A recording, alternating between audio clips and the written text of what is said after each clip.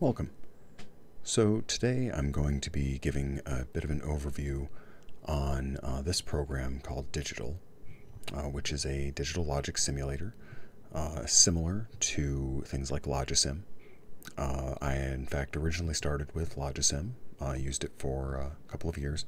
However, I did outgrow its functionality, and unfortunately it has not seen an update since 2013, so I did have to find alternatives. Now there have been some Logisim, not really descendants per se, because the developer did not release the code, but there have been some attempts at recreating it in a more modern setting, but they all kind of fell short in my usage.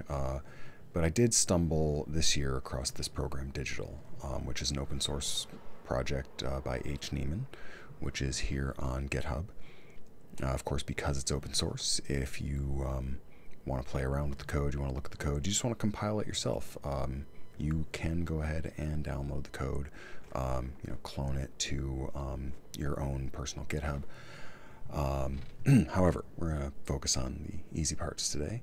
Got a couple of quick screenshots, and when we open mine, you're going to notice it looks a little different. My eyes don't really care for these bright white backgrounds, so I had to change that. Doesn't change the functionality. You're probably seeing some things on here right now like, hey, what are these? I'm seeing truth tables, I'm seeing K-maps. We're going to get to that. So anyway, no installation required. Super easy. You're just going to download the file, unpack it somewhere, into a folder, and run it. Now, if you're on Linux or Mac, no problem. Instead of an executable, you can just run the jar file directly. There's a Linux shell script that's included if you are not able to run the jar file directly. It is worth mentioning, you do need a Java runtime environment, JRE, at least 8, in order to run this. Now, if you've worked with Java programming before, or if you've run Logisim before, you've already got this. But if you don't, and you don't want to go through the difficulties of getting the official JRE through, I believe, Oracle, you can use this adopt open JDK. Now, I'm not going to go through the installation process of that here. I assure you, however, it is incredibly straightforward. So if you do need a JRE to get started, I recommend this one, or you can get the official Java through, again, I do believe Oracle is who owns those, owns Java now. So down below, of course, all these features, I'm not going to be able to cover even really a fraction of this. This can do a lot. However, there's extensive documentation available in a number of languages. The documentation is also included in PDF form in the download. As well, there is an extensive in-application help system, a lot of dialogues and context menus, contextual clues, context menus, yes, tooltips, and as I said, the help pages themselves are amazingly helpful. And really, once you get playing around with this, you'll find that it's very intuitive. Anyway, so we're going to, I've already got this installed. Just as an example, we're going to download this. We're going to open it up in your preferred, unpacker of choice, and just dump the folder somewhere where you can access it and run that executable. Actually have to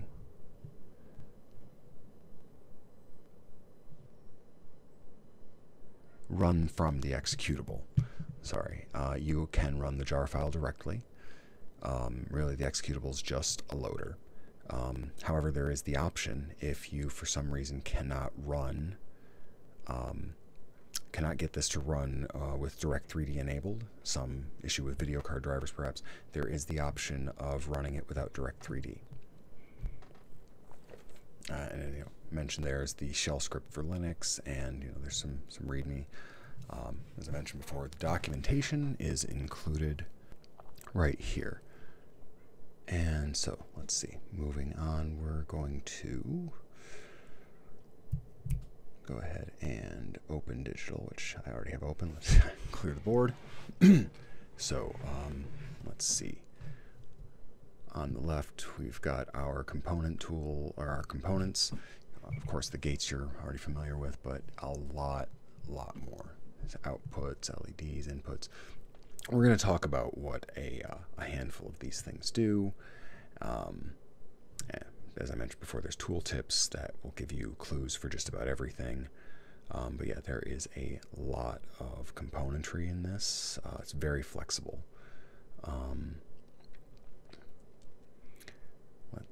Let's just have a peek through.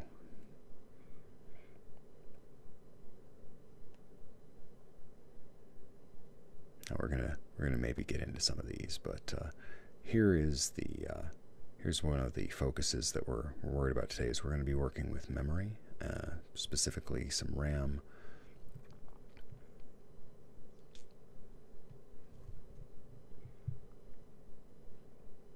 And let's see.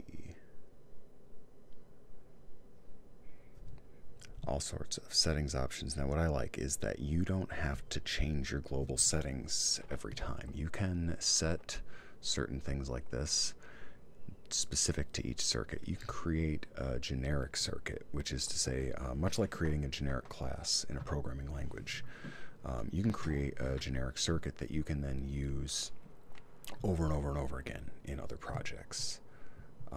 Very, very powerful little program here.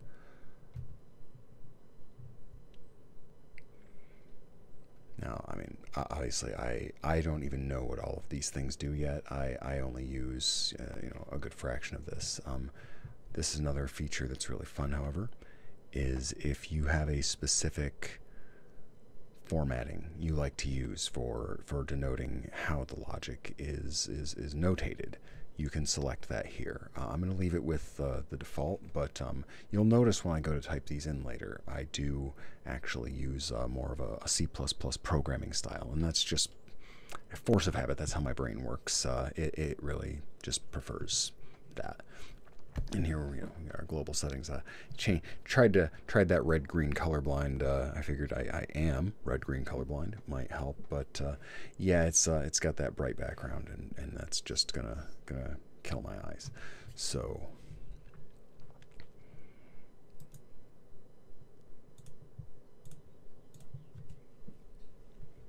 moving on. Let's see. First thing we're gonna probably want to do.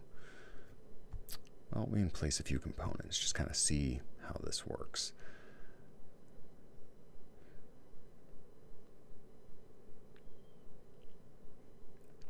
An LED for an output.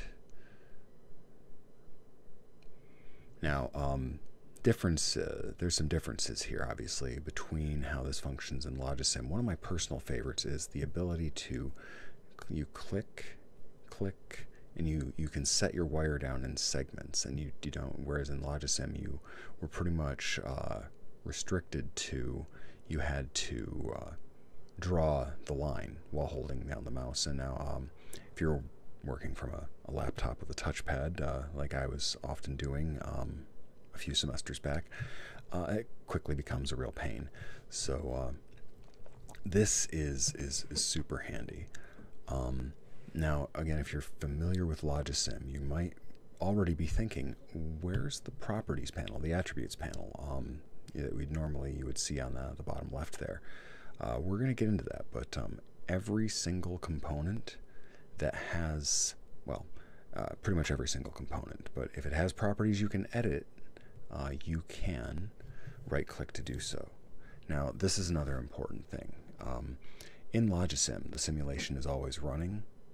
Whether or not you have the clock ticking enabled is of course another situation altogether. But the simulation's always running. In digital, you actually have to tell it to start simulating the circuit, and this kind of can help to kind of find problems before you get too deep. As you may have noticed just now, when I tried turning that on, it had two outputs trying to feed to the same wire, and electrically speaking, that would not have worked. So that's why we separated that out. We got two separate LEDs now. Nice demonstration of those gates in action. Let's see. What do we want to move on to next? This is fun. So this isn't going to do anything. Yeah, nothing to analyze yet, right? It's a blank circuit. But synthesis. We can make a circuit by building a truth table. And if you're just learning digital logic, or if you're wanting to see a visualization of something out of a textbook, this is invaluable. I absolutely love this. Now, you can, we created the circuit. You can, in addition to this, now we're going to go into a little bit more of this, but we build the circuit. Look at that, bam, no problem. And that's just from a truth table. Moving to the next part, though, that really, that I really find to be the most useful is expressions. And here's going to be a great opportunity to show you the built-in help dialogues and how useful they are. Right here, this gives you all the syntax, all the information you're going to need to really put this expressions window to best use. Shows you the various types of logic operators that it will accept, and just, basic, as I said, syntactical information. So I'm going to leave that open, and we're going to go ahead and try something out. Let's see, type something in here.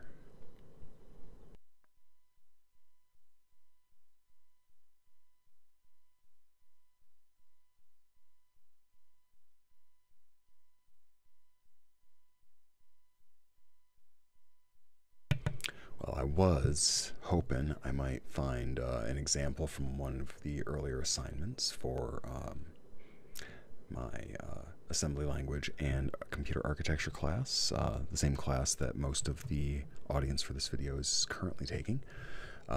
Couldn't, in any kind of quick fashion, find it, and didn't want to have to spend hours in video editing dealing with this later. So we're just going to make this up as we go. As I mentioned before, you'll notice that I'm typing with the logical operators that you would use in a programming language like C++. It just works better for me. The double ampersand for and, the double pipe for or. I do end up using the caret symbol for the XOR, simply because I'll be honest, I don't believe I know the proper operator to do that in C++.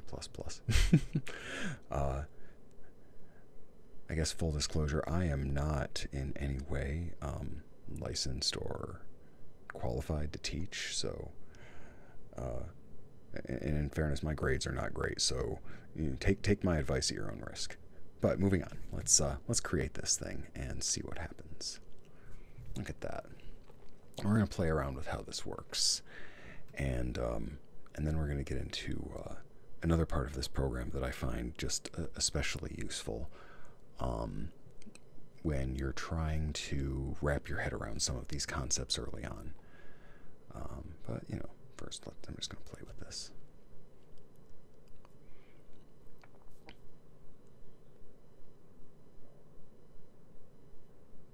And so far, everything seems to hold true from the way it was designed. In a moment, we're going to take a look at the truth table for it, because now that we have a circuit, we can run that analysis tool.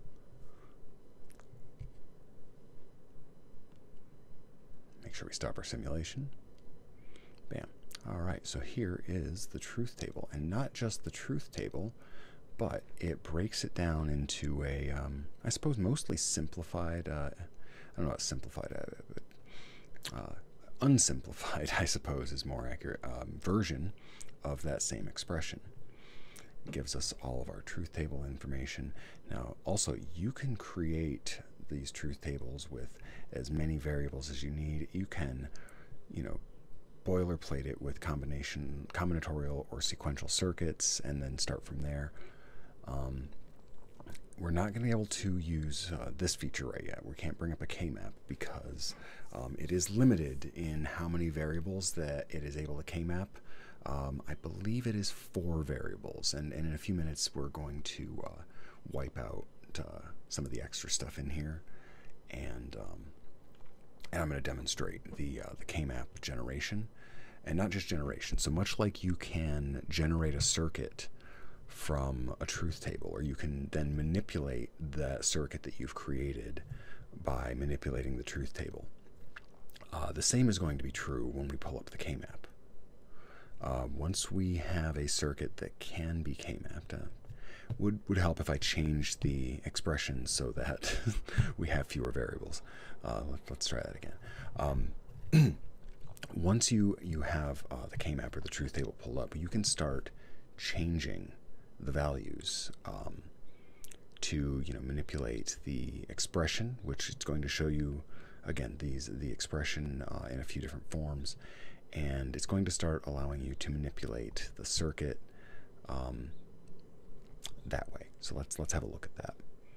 All right, so and again, if you're just learning K-maps and you're having some trouble with how it goes together, I highly recommend taking the examples out of your text, or even just find some examples online and plug in what they give you. They might give you an expression. They might give you the truth table. They might give you a diagram. Plug that into digital and then explore it. Analyze it. Check out the truth table. Look at the K-map. Once you've kind of got the hang of that, you can start, plugging in, basically doing it the reverse way. Sorry, you build it from a truth table, build it from a K-map, and then we're kind of working both ways here. So the main purpose of this video was this most recent homework assignment in this class has been for building a RAM circuit that can with registers, that will take an address and data, store decimal information, like a decimal integer placed into the input. We'll then store that in the specified address in RAM, and then retrieve that from that address and output it to the data output register. And so we're going to go through and build an example of that right now. Now, the example that I build won't exactly work to complete the assignment, and this is intentional. I would feel a little, I don't know, I would not feel right essentially doing the entire assignment for you, but it's going to more or less be the same process, but you're going to have to play around with your number of bits to accommodate how many bits you're going to need for an address. What I can tell you is, if you're being given an address and the address is in a decimal integer, say 61, what you need to think of is, how many bits do I need in order to be able to store in binary the representation of that number? And just thinking about that should give you what you need to know to figure out how many bits you're going to need for your addressing. And the same is going to be true for your data. How many bits are you going to need to store the integer that you're trying to store in your data? I'm going to be honest with you. I'm doing this voiceover after the fact, and I do not know why I bothered typing in these descriptions while I was doing it. But they're there anyway. So we're gonna go through building the rest of this circuit. I haven't really been talking about what I've been building as I've done it, but we'll go over it in detail. Now, as I mentioned before, right-clicking is how you're going to get into all of your attributes and all of your editing. Pardon me. So, and of course, each object that is able to input or output bits, it has a width. So here's where we're setting our bit width for our address register, and we're going to give it a name.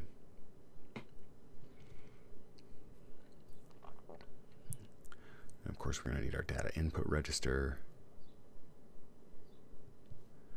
And in this case, I'm just going to make it 8 bits. So it's technically what we're building here is going to be a 12-bit storage system, I guess. 4 bits reserved for addressing and 8 bits for storage. And as such, at least the way I'm building this and the way I'm demonstrating it, I did not put in anything that would be able to handle signed integers. So for the purposes of this demonstration, we're working purely with unsigned integers.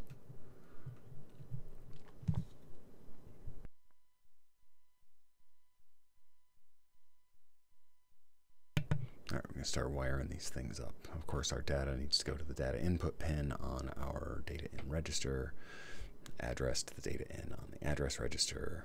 Pardon me. So, of course, you may have noticed these enable pins on the registers. Now, I don't remember if I tooltip these, but if those pins are not powered, if they're not receiving a 1, if they're not getting a signal, nothing happens to the registers. Doesn't matter if the clock's pulsing or what else is happening. If data is being fed into the data line, nothing happens until that enable pin gets set to 1, gets power. So that is why we're heading that push button there. I'm trying to line this up. So on the RAM, we've got, going from top to bottom, on the left, we have address, data in, store, clock, and load. Now, for the purposes of working with RAM, store, much like it sounds like, is an action that stores information in RAM. And load, though we often use that to mean the same thing as store, in this case is reading out. We're loading from RAM. So you'll notice we hooked up a separate push button to store and a separate push button to load. And we're gonna get into the whys, the specific whys of that momentarily. But let's get everything hooked up. Our data in comes from our data register. Address in from the address register. All right, we've got our clock hooked up to everything. Now, of course, we can change our clock speed.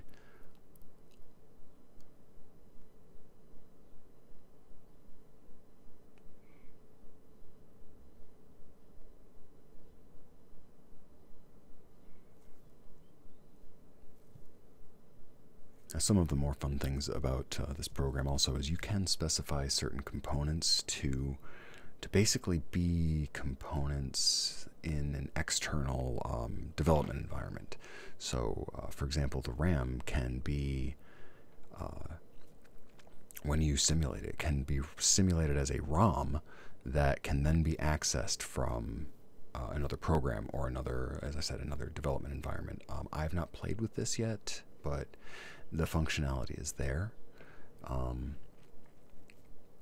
There are a number of libraries available for this also that I have not played with yet, that includes a lot of logic chips and microcontroller stuff, which I'm looking forward to playing with, because one of the things I do outside of writing code and taking classes with all of you wonderful people is I play around with Arduinos and some automation stuff, just electronics in general. And so this getting introduced to logic simulation a few years ago in another class somewhat similar to this has been a real game changer in the things that used to just be hobbies that now could, combined with these new things I'm being educated on, could become part of my not just hobbies, something that I'm doing as part of my my living. So, hey, we'll see what happens. But so now on the bottom part here, you're going to notice that I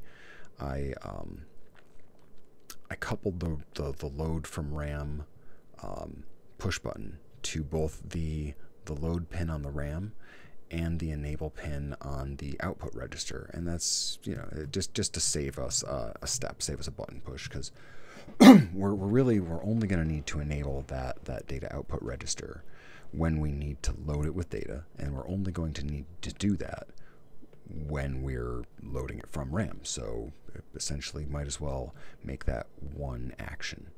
We're going to go ahead and change these number formats as well, just to decimal, to make it easier to read. But you can, as you saw, set these to display in your preferred number format. So let's run this and see what we can see. Now there's our clock pulsing. I believe I have it set to 2 Hertz, so it's just twice a second.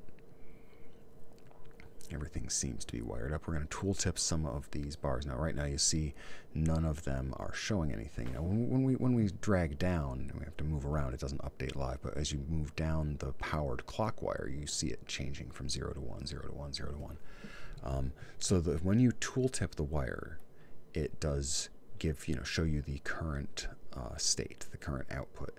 Here is the contents of our RAM. Now, unlike Logisim, we don't see it on the chip. We don't have the ability to change it before the simulation has been enabled.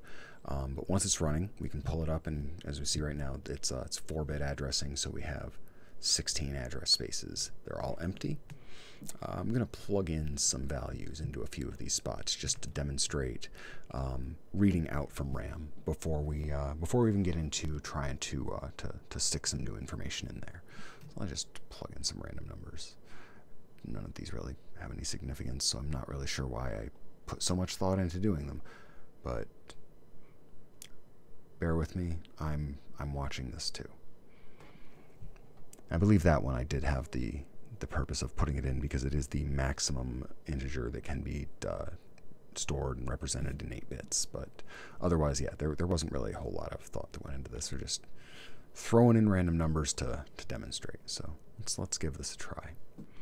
First thing we want to do is come up here. No, I must have set these to not change them to decimal. We're gonna fix that next time I run the simulation. But for now, so address 15. We're going to load that into the register. Now right now, the input, see the input's putting out the hex of 15F, but the register itself is still not outputting anything because we haven't loaded it yet. Now when we hit that enable pin and the clock pulses, it loads. Very important that the clock has to pulse while the enable pin is running. So if you want to be able to just click these buttons very fast, make sure you set your clock speed to something a little faster than the 2 Hertz that I set. I wanted the animation to be smooth, so I kept it very low.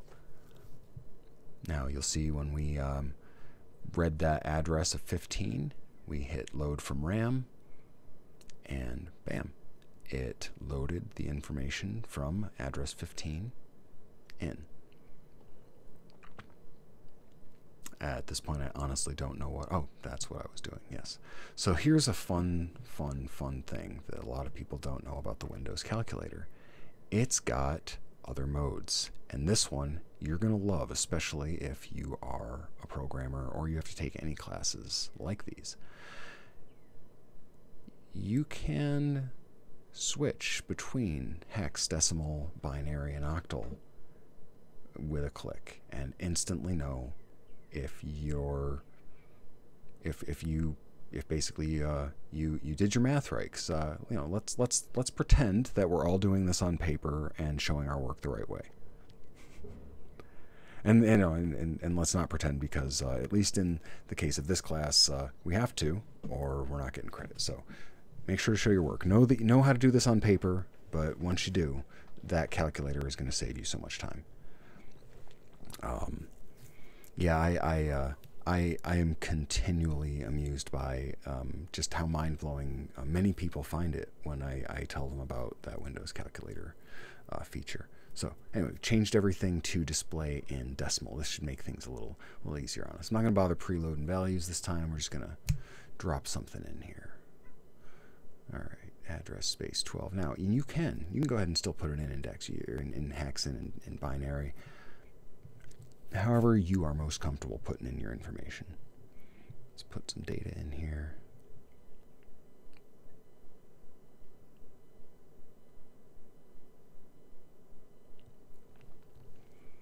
We load our registers. See our lines hit up. Now is probably a setting, didn't look that hard for it, that will switch it so that your lines will show the output in something other than hex. But again, by default, it's going to show it in hex. Now, we have no information in there yet, but we load it, and now we do. Or sorry, we store it. Mixing up my own the terminology after I just said that we're not going to do that. Apologies. All right, we're just going to go through a few more quick examples of this, and what I'm hoping is, while this didn't show you exactly how that homework question needs to be solved, it essentially did. It gave you all of the tools that you will need to solve that. There is a second half to that homework involving building a 3-bit counter using only D flip-flops. Well, it did not, come to think of it, did not specify only D flip-flops, but it said using D flip-flops, and it gave information on the logic that makes it work. I cannot give a demonstration on that live without simply giving the answer away. The closest I can come is I can say this: look at the logic that is given in the problem, where it tells you, D1 equals, D2 equals. Looking at that logic, and at least the way I solved it, using the Q and not Q outputs of the flip-flops and a couple of our basic logic gates, build it pretty much the way it's written on paper, and I think you will be pleased with the results. I really hope that this video has been helpful. I've not really done anything like this before, but I hope it helps, and you all have a great day and good luck.